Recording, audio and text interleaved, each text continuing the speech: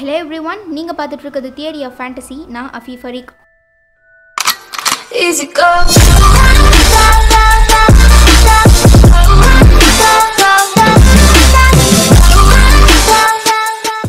இன்னைக்கு நம்ம கிரீடன்ஸ் பார்போனுடைய life origin தான் பார்க்க போகிறோம். என்னதான் ஃபேண்டாஸ்டிக் பீட்ஸ் மூவியில் நியூட் ஸ்கெமாண்டரை ஹீரோவாக சொல்லியிருந்தாலும் இம்பார்ட்டண்டான கேரக்டர்ஸ் யாருன்னு பார்த்தோன்னா அது ஆல்பஸ் டம்பிள்டோர், கெல்லர்ட் கிரிண்டல்வால்ட் அண்ட் கிரீடன்ஸ் பார்போன் தான். ஆக்சுவலாக இன்றைக்கி நான் கிரிண்டல்வால்டுடைய லைஃப்பை எக்ஸ்பிளைன் பண்ணலாம் அப்படின்னு தான் நினச்சிட்டு இருந்தேன். பட் கிரிண்டல்வால்டுடைய லைஃப்பை பார்த்தோன்னா அதிக அளவு ஆல்பஸ் டம்பிள்டோரும் அண்ட் கிரீடன்ஸ் பார்போனும் தான் இன்வால்வ் ஆயிருக்காங்க. ஸோ ஃபர்ஸ்ட் கிரீடன்ஸுடையதை எக்ஸ்பிளைன் பண்ணிவிட்டு அதுக்கப்புறம் கிரிண்டல்வால்டுடைய லைஃப்பை பற்றி நம்ம அடுத்தடுத்த வீடியோவில் பார்க்கலாம். இன்றைக்கி தான் நம்ம சேனல் நீங்கள் ஃபர்ஸ்ட் டைமாக பார்க்குறதா இருந்தால் வீடியோக்கு கீழே இருக்கிற ரெட் கலர் சப்ஸ்கிரைப் பட்டனை ப்ரெஸ் பண்ணிடுங்க அண்ட் கூடவே பக்கத்தில் இருக்க பெல் ஐக்கனையும் ப்ரெஸ் பண்ணுங்கள். அப்போ தான் நம்ம சேனலில் அப்லோட் பண்ணுற அடுத்தடுத்த வீடியோடைய நோட்டிஃபிகேஷன் உங்கள் மொபைலுக்கு வந்தடையும். வாங்க வீடியோக்குள்ளே போகலாம். எல்லாத்துக்கும் முன்னால் ஃபர்ஸ்ட் நான் அப்ஸ்கரஸ்னால் என்னென்னு எக்ஸ்பிளைன் பண்ணிடுறேன். பல நூறு வருஷங்களுக்கு முன்னால் விசார்டிங் வேர்ல்டு சேர்ந்த மக்களுக்கும் சாதாரண மகிள்ஸ் வேர்ல்டு சேர்ந்த மக்களுக்கும் ஒரு பிரச்சனை வருது. இந்த பிரச்சனையில் விசார்டிங் வேர்ல்டு சேர்ந்த மகிள்ஸ் மேலே நிறையவே ஸ்பெல்ஸை யூஸ் பண்ணிடுறாங்க, அட்டாக்கும் பண்ண ஆரம்பிக்கிறாங்க. இதுக்கப்புறம் விசார்டிங் வேர்ல்டு சேர்ந்த மக்களும் மகிள்ஸ் வேர்ல்டு சேர்ந்த மக்களும் ஒரு ஒப்பந்தம் போட்டுக்கிறாங்க. அது என்னன்னா, இதுக்கப்புறம் விசார்டிங் வேர்ல்டு மக்கள் மகிள்ஸ் வேர்ல்டில் எந்த ஒரு மேஜிக்கல் ஸ்பெல்லையும் யூஸ் பண்ணக்கூடாது, அதாவது அவங்களுடைய மேஜிக் எபிலிட்டியை வெளிப்படுத்தக்கூடாது அப்படின்னு சொல்கிறாங்க. இதுக்கு விசார்டிங் வேர்ல்டு சேர்ந்த மக்களும் ஓகேன்னு சொல்லிடுறாங்க. அது மட்டும் இல்லாமல் அவங்களுடைய மேஜிக்கல் எபிலிட்டியை எப்படி கண்ட்ரோல் பண்ணுறது அப்படிங்கிற விஷயத்தையும் சொல்கிறாங்க. ஸோ இதை நிறைய பேர் ஃபாலோ பண்ணுறாங்க. அதனால அவங்களுடைய மேஜிக்கல் எபிலிட்டிக்கு எந்த ஒரு பாதிப்புமே இல்லாமல் இருக்குது. ஆனால் ஒரு சில பேர் என்ன பண்ணுறாங்கன்னா அந்த எபிலிட்டியை முறைப்படி கட்டுப்படுத்தாமல் இருக்கிறாங்க. அதனால அவங்களுடைய பவர் டார்க் எனர்ஜியாக மாறிடுது, அதாவது ஒரு அப்ஸ்கரஸாக மாறிடுது. ஒரு விசார்ட் எப்போ தன்னுடைய மேஜிக்கல் எபிலிட்டியை கட்டுப்படுத்த முடியாமல் ரொம்ப உக்கிரத்துக்கு போகிறாங்களோ அப்போ அவங்க அப்ஸ்கரஸாக மாறிடுவாங்க. ஒரு விசார்ட் அப்ஸ்கரஸாக மாறினா அவங்களால 10 வருஷம் மட்டும்தான் உயிரோடு இருக்க முடியும், அதுக்கு மேலே உயிரோடு இருக்க முடியாது. அந்த அப்ஸ்கரஸாக மாறின விசார்ட் இறந்து போயிட்டார்னா அந்த அப்ஸ்கரஸ் இன்னொரு விசார்டுடைய பாடியை தேடி போக ஆரம்பிக்கும். இந்த அப்ஸ்கரஸை அழிக்கிறதுக்கு என்ன வழி இருக்குன்னு பார்த்தோன்னா, ஒரு விசார்ட் அப்ஸ்கரஸாக மாறும்போது அந்த அப்ஸ்கரஸை அழிக்க முடியாது. அதுவே அந்த அப்ஸ்கரஸ் விசார்டாக மாறிட்டா அந்த உருவத்தில், அதாவது மனுஷ உருவத்தில் இருக்கிற அந்த விசார்டை அழிச்சிட்டோன்னா அப்ஸ்கரஸையும் அழிச்சிடலாம். இதுதான் அப்ஸ்கரஸுடைய கேரக்டர், அதாவது பண்பு. இப்போ நம்ம கிரீடன்ஸ் பார்போன் பற்றி பார்க்கலாம்.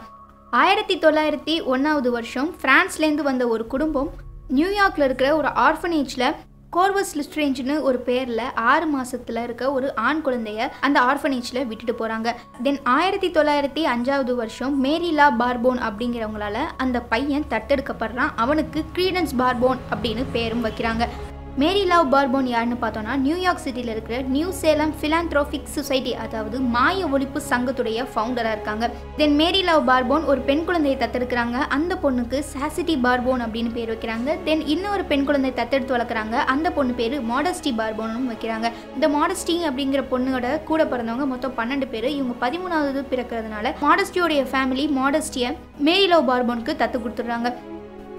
தென் கொஞ்சம் வருஷங்களுக்கு அப்புறம் கிரீடன்ஸ் மாய இனத்தை சேர்ந்த ஒரு பையன் அப்படிங்கிற விஷயம் மேரி லவ் பார்போனுக்கு தெரிய வருது. இதனால அவரை ஃபிசிக்கலாகவும் மென்டலாகவும் ரொம்பவே டார்ச்சர் பண்ண ஆரம்பிக்கிறாங்க.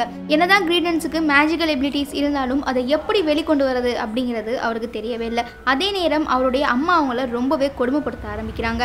இதெல்லாம் அவருடைய ஃபர்ஸ்ட் சிஸ்டரான சாசிட்டி பார்த்துட்டும் பார்க்காத மாதிரி இருந்துடுறாங்க. பட் மாடஸ்டி அவருக்கு ரொம்பவே ஆறுதலாக இருக்காங்க. மாடஸ்டிக்கும் கிரீடன்ஸுக்கும் நடுவில் ஒரு நல்ல பாண்டிங் இருக்குது. ஒரு நல்ல அண்ணன் தங்கச்சியாக ரொம்ப பாசத்தை மாறி காட்டிக்கிறாங்க. ஒருத்தர் மேலே ஒருத்தர் நல்ல கேரிங்காகவும் இருக்காங்க. அதே நேரம் மாடஸ்டிக்கு மேஜிக் மேலே நிறையவே ஆர்வம் இருக்குது. அந்த விஷயத்தை கிரீடன்ஸ் கிட்ட சொல்கிறாங்க. கிரீடன்ஸ் அதை யார்கிட்டையுமே சொல்லாமலும் இருந்துடுறாங்க. ஸோ மாடஸ்டிக்கும் கிரீடன்ஸுக்கும் ஒருத்தர் நல்லாவே புரிஞ்சு வச்சுக்கிட்டு ரொம்பவே நேர்மையாகவும் இருந்துக்கிறாங்க. அப்போ ஒரு நாள் நியூயார்க்கில் மாய ஒழிப்பு சங்கத்துடைய மீட்டிங் ஒரு இடத்துல நடக்குது. அந்த இடத்துக்கு ஆறுதலாக இருக்கிற டீனா கோல்ட்ஸ்டைன் போகிறாங்க. அந்த இடத்துல மேரி லவ் பார்போன் கிரீடன்ஸை கொடுமைப்படுத்துறத கண் கூட பார்க்குறாங்க. உடனே தாங்கிக்க முடியாத டீனா என்ன பண்ணுறாங்கன்னா, நோ-மேஜ் பீப்புளெலாம் இருக்கும்போதே தன்னுடைய மேஜிக்கல் பவரை யூஸ் பண்ணிடுறாங்க. அதனால மக்கூஸ் அவங்கள ஆர்ஆர் பதவியிலிருந்து டீப்ரமோட் பண்ணி வான் பெர்மிட் ஆஃபீஸ்க்கு மாற்றிடுறாங்க. தென் அதுக்கப்புறமும் கிரீடன்ஸுடைய அம்மா கிரீடன்ஸை ரொம்பவே டார்ச்சர் பண்ண ஆரம்பிக்கிறாங்க. அந்த சமயத்தில் தான் நியூயார்க் சிட்டியில் நிறைய இடங்களில் ரொம்ப விசித்திரமான தாக்குதல்லாம் ஆரம்பிக்குது. அப்போதான் நியூட் ஸ்கெமாண்டர் ஒரு ஆராய்ச்சிக்காக ஒரு சூட்கேஸ் நிறையா மேஜிக்கல் பீட்ஸ் எடுத்துக்கிட்டு இங்கிலாந்துலேருந்து அமெரிக்காவுக்கும் வராங்க. அப்போ நியூட் ஸ்கேமண்டருக்கு அவருடைய சூட்கேஸ்லேருந்து தப்பிச்சு போன ஒரு பீஸ்டான நிஃப்லரால் நிறையவே ப்ராப்ளம் வருது. அந்த ப்ராப்ளம்காக அவர் ஜேக்கப் ஸ்குவால்ஸ்கி அப்படிங்கிற ஒரு நோ-மேஜ்க்கு முன்னால் மேஜிக் யூஸ் பண்ண வேண்டியதாக இருக்குது. இந்த விஷயத்தை டீனா கோல்ட்ஸ்டெயின் பார்த்துடுறாங்க. ஸோ நியூட் ஸ்கேமண்டரையும் அவருடைய சூட்கேஸையும் மக்கூசா கிட்ட ஹேண்டில் பண்ணுறதுக்காக கொண்டுட்டு போகிறாங்க.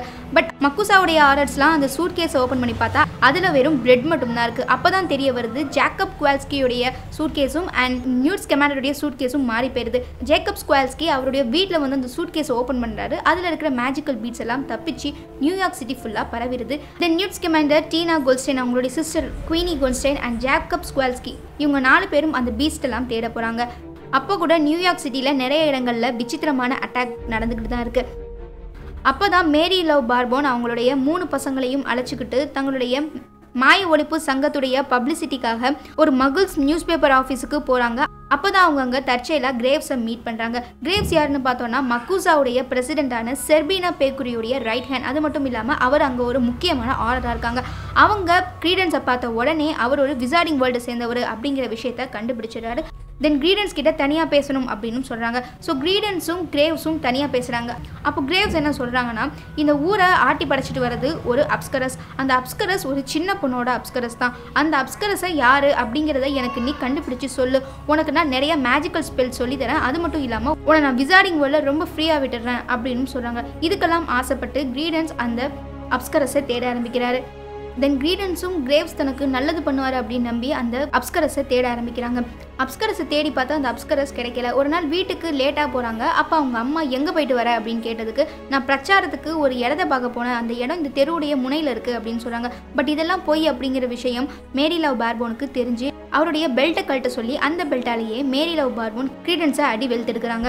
தென் க்ரீடன்ஸ் அவருடைய ரூம்க்கு வராரு. ரூமில் தான் அவருடைய சிஸ்டர் அண்ணா மோடஸ்டி ஒரு டாய் வாண்டை வச்சிருக்காங்க. அந்த டாய் வாண்டை பார்த்ததுமே க்ரீடன்ஸுக்கு ரொம்ப பயம் வந்துடுது. அவருடைய தங்கச்சிக்கிட்ட என்ன சொல்கிறாங்கன்னா, ஒருவேளை இதை நீ வச்சிருக்கிறது அம்மாவுக்கு தெரிஞ்சதுன்னா உன்னையும் அவங்க அடிச்சு கொடுமைப்படுத்துவாங்க அப்படின்னு சொல்லி அந்த வாண்டை பெட்டுக்கு அடியில் மறைச்சு வச்சிடுறாரு. அதே நேரம் நியூயார்க் சிட்டியில் இருக்கிற செனட்டர் அப்படிங்கிறவங்கள மர்மமான முறையில் ரொம்ப கொடூரமாக யாரோ கொலை பண்ணிடுறாங்க. அவரை கொலை பண்ணது நியூட் ஸ்கேமண்டருடைய சூட்கேஸ்லேருந்து எஸ்கேப் ஆன பீஸ்ட் தான் அப்படின்னு மக்கூசாவை சேர்ந்தவங்க நியூட் ஸ்கேமண்டரை அரெஸ்ட் பண்ணிடுறாங்க. அவங்க கூட சேர்ந்து டீனா கோல்ட்ஸ்டெயினையும் ஜேக்கப் ஸ்குவால்ஸ்கியையும் அரெஸ்ட் பண்ணிடுறாங்க. நியூட் ஸ்கேமண்டருக்கு செனட்டர் இறந்து போன விஷயம் தெரியுது. ஆனால் செனட்டரை கொன்னது தான் வளர்க்குற எந்த பீஸ்ட்டுமே கிடையாது அப்படிங்கிறதுல உறுதியாக இருக்காங்க. ஆனால் அதை மக்கூசா நம்ப மாட்டேங்கிறாங்க. நியூட் ஸ்கேமண்டர் வளர்த்த ஸ்பூப்பிங் ஈவல் அப்படிங்கிற கிரியேச்சருடைய உதவினால நியூட், டீனா அண்ட் ஜேக்கப் ஸ்குவால்ஸ்கி 3 பேரும் மக்கூசாவுடைய கண்ட்ரோல்லேருந்து வெளியில் வந்துடுவாங்க. தென் அகைன் கிரேவ்ஸ் க்ரீடன்ஸை மீட் பண்ணி அப்ஸ்கரஸை தேடி கண்டுபிடிச்சிட்டியா அப்படின்னு கேட்குறாங்க. அதுக்கு க்ரீடன்ஸ் வழக்கம் போல் இல்லை அப்படின்னு சொல்லிட்டு தன்னுடைய வீட்டுக்கு போகிறாங்க. வீட்டுக்கு போனதுக்கு அப்புறம் தான் தெரிய வருது, அவர் மறைச்சி வச்சுருந்த அந்த டாய் வாண்டை அவங்க அம்மா பார்த்துடுறாங்க. மறுபடியும் அவருடைய பெல்ட்டை கழட்ட சொல்கிறாங்க. அவரும் பெல்ட்டை கழட்டி கொடுக்குறாரு. பட் அவருடைய சிஸ்டர் மாடஸ்டி இல்லை அது என்னோடது தான் அப்படின்னு சொல்கிறாங்க. அதெல்லாம் அவங்க காதில் வாங்காமல் க்ரீடன்ஸை அடிக்கிறதுலையே குறியாக இருக்காங்க. அப்போ தான் மேரி லவ் பார்போன் கையில் இருக்கிற பெல்ட்டு கீழே விழுந்துருது. அதை எடுக்க ட்ரை பண்ணுறாங்க. பட் அவங்களால எடுக்க முடியல. திரும்பி பார்த்தா ஒரு பயங்கரமான அப்ஸ்கரஸ் அவங்கள அட்டாக் பண்ணுது. அந்த வீடு மொத்தத்தையுமே அழிச்சிடுது. அப்ஸ்கரஸ் க்ரீடன்ஸுடைய வீட்டை தாக்குனது கிரேவ்ஸுக்கு தெரிய வருது. ஸோ அவங்க க்ரீடன்ஸுடைய வீட்டுக்கு வராங்க. க்ரீடன்ஸுடைய வீட்டுக்கு வந்து பார்த்தா அங்கே க்ரீடன்ஸுடைய அம்மாவான மேரி லவ் பார்போனும் அண்ட் சிஸ்டரான சாசிட்டி பார்போனும் இறந்து போயிடுறாங்க. மாடஸ்டி அங்கேருந்து தப்பிச்சு வேற எங்கேயோ ஓடி போயிடுறாங்க. க்ரீடன்ஸ் அங்கே ஒரு மூலையில் உட்காந்து அழுதுகிட்டு இருக்காரு.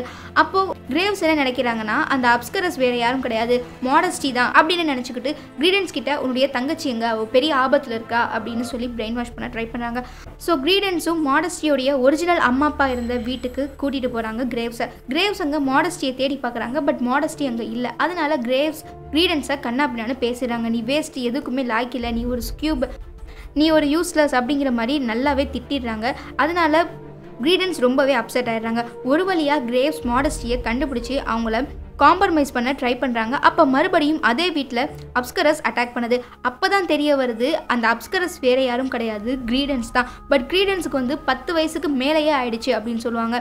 தென் அவர் இன்னும் உயிரோடு இருக்கிறாரு அப்படிங்கிறது ஒரு பெரிய ஆச்சரியமாக பார்க்கப்படுது.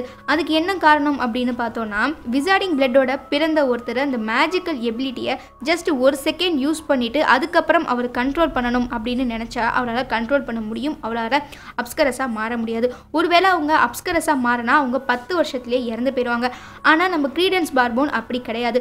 பிறந்ததுலேருந்தே அந்த மேஜிக் அப்படிங்கிற விஷயத்த ஒரு துளி கூட அவர் யூஸ் பண்ணாதது அப்படிங்கிறதுனால அவருடைய அப்ஸ்கரஸுடைய பவர் பல மடங்கு இன்க்ரீஸ் ஆகிருக்கு.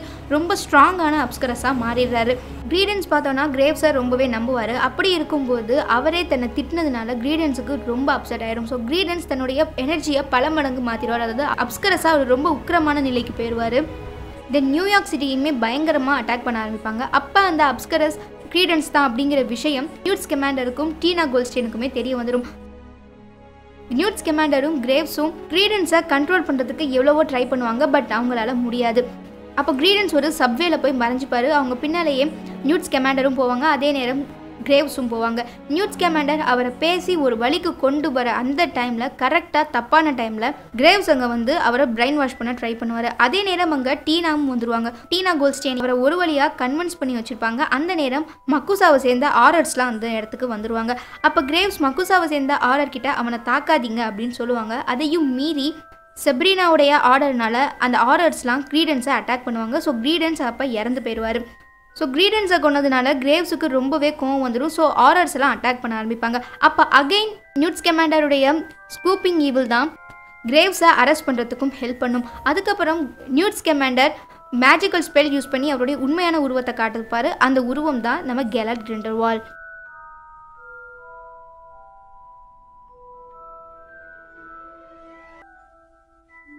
தென் கிரேவ்ஸா அண்ட் கிரிண்டல்வால்ட் மக்குசாவால் அரெஸ்ட் பண்ணப்படுவாங்க. அப்போ தான் கிரீடென்ஸுடைய அப்ஸ்கரஸ்லேருந்து ஒரு பகுதி மட்டும் போகிறத நமக்கு காட்டுவாங்க. இதுலேருந்து நம்ம புரிஞ்சுக்க வேண்டிய விஷயம் என்னென்னா கிரீடென்ஸ் இன்னும் உயிரோட தான் இருக்காரு, இறக்கலை.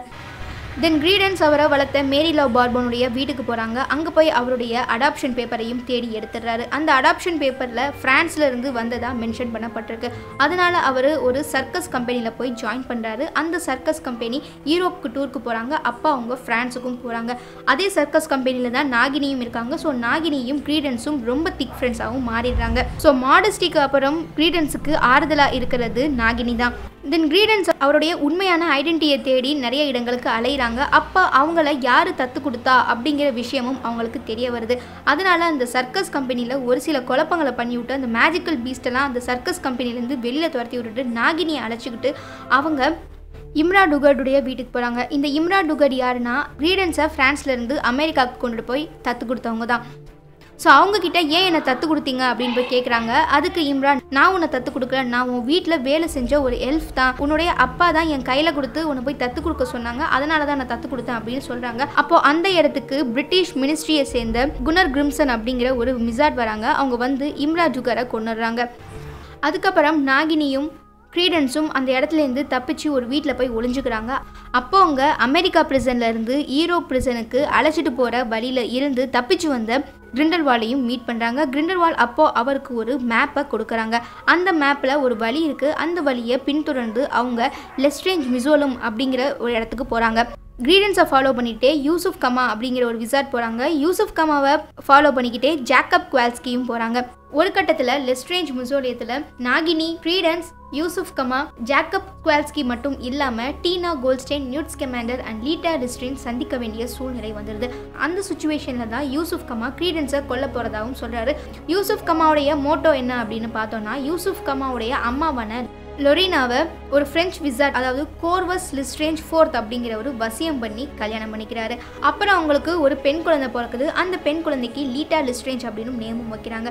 லீட்டா லிஸ்ட்ரேஞ்ச் பிறந்த உடனேயே அவங்களுடைய அம்மா லெரினா இறந்து போயிடுறாங்க. அதாவது யூசுஃப் கமாவுடைய அம்மா இறந்து போயிடுறாங்க. இந்த விஷயம் யூசுஃப் கமாக்கும் அவருடைய அப்பாவான முஸ்தபா கமாக்கும் தெரிய வருது. இதனால முஸ்தபா கமா மரணப்படுக்கைக்கு போயிடுறாரு. தான் மரணப்படுக்கையில் இருக்கும்போது தன்னுடைய சன்னான யூசுஃப் கமா கிட்ட ஒரு சத்தியம் வாங்குறாரு. அந்த சத்தியம் என்னன்னா, நம்ம மேலே உயிரையே வச்சிருந்தா உன்னுடைய அம்மாவை நம்ம கிட்டே இருந்து பிரிச்சுட்டு போய் அவன் கொன்னுட்டான், அதே மாதிரி அவன் யார் மேலே ரொம்ப அன்பாக இருக்காங்களோ அவங்கள நீ கொல்லணும் அப்படின்னு தன்னுடைய பையன்கிட்ட சத்தியம் வாங்குறாரு. தென் இறந்தும் போயிடுறாரு. இதனால யூசுஃப் கமா லீட்டா லிஸ்ட்ரேஞ்சை கொல்லலாம் அப்படின்னு போகிறாங்க. பட் கோர்வஸ் லிஸ்ட்ரேஞ்ச் ஃபோர்த்துக்கு லீட்டா லிஸ்ட்ரேஞ்ச் மேலே பாசமே கிடையாது. லீட்டா லிஸ்ட்ரேஞ்சுடைய அம்மா இறந்து போன 3வது மாதமே இன்னொரு லேடியை அவர் மேரேஜ் பண்ணிக்கிறாரு. அந்த லேடி மேலேயுமே அவர் பாசமாக இல்லை. தென் அந்த லேடிக்கும் கோர்வஸ் லிஸ்ட்ரேஞ்ச் ஃபோர்த்துக்கும் ஒரு குழந்தை பிறக்குது. அந்த குழந்தை பேர் கோர்வஸ் லிஸ்ட்ரேஞ்ச் ஃபிஃப்த்து. அந்த குழந்தை மேலே அவர் ரொம்பவே பாசமாக இருக்காரு. ஸோ அந்த குழந்தைய கொல்லலாம் அப்படின்னு யூசுஃப் கமா ரிவெஞ்ச் எடுத்து வராரு. அவர் ரிவெஞ்ச் எடுத்த விஷயம் கோர்வஸ் லிஸ்ட்ரேஞ்ச் ஃபோர்த்துக்கு தெரிஞ்சு போயிருது. அதனால் அந்த குழந்தைய தான் வீட்டில் வேலை பார்த்த எம்ரா டுகார்ட் கூடையும் அண்ட் லீட்டா லிஸ்ட்ரேஞ்ச் கூடையும் யூஎஸ்ஏக்கு அனுப்பி வைக்கிறாரு. அந்த கோர்வஸ் லிஸ்ட்ரேஞ்ச் 5th தான் இந்த கிரீடன்ஸ் பார்போன் அப்படின்னு யூசுப் கம்மா அவரை கொல்ல போறாரு. அந்த நேரத்தில் நம்ம லீட்டா லிஸ்ட்ரேஞ்ச் என்ன சொல்றாங்கன்னா, இவன் கோர்வஸ் லிஸ்ட்ரேஞ்ச் கிடையாது, கோர்வஸ் லிஸ்ட்ரேஞ்சை நான் தான் கொன்னேன். நாங்கள் எல்லாரும் ஒரு ஷிப்பில் அமெரிக்கா போயிட்டு இருந்தோம். அப்போ அவன் ரொம்ப அழுதான். அதனால அந்த குழந்தைய நான் மாற்றி வச்சிட்டேன்.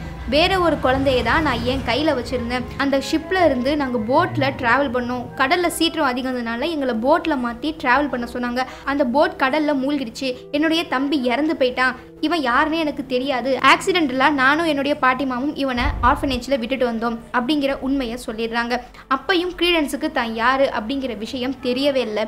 தென் அங்கே இருந்த எல்லாரும் கிரிண்டல்வால்ட் ஸ்பீச் கொடுக்குற மீட்டிங்க்கு போகிறாங்க. அங்கே கிரிண்டல்வால்ட் ரொம்ப நல்லாவே ஸ்பீச் கொடுத்து நிறையா பேரை தன்னுடைய டீமில் சேர்த்துக்கிறாரு.